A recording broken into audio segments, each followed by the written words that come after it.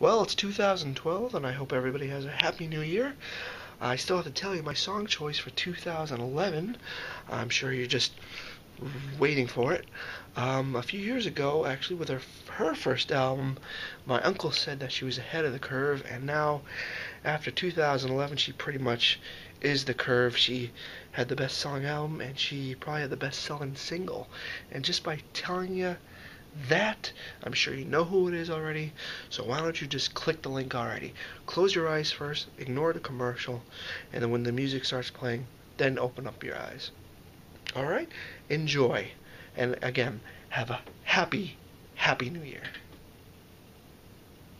Clicked.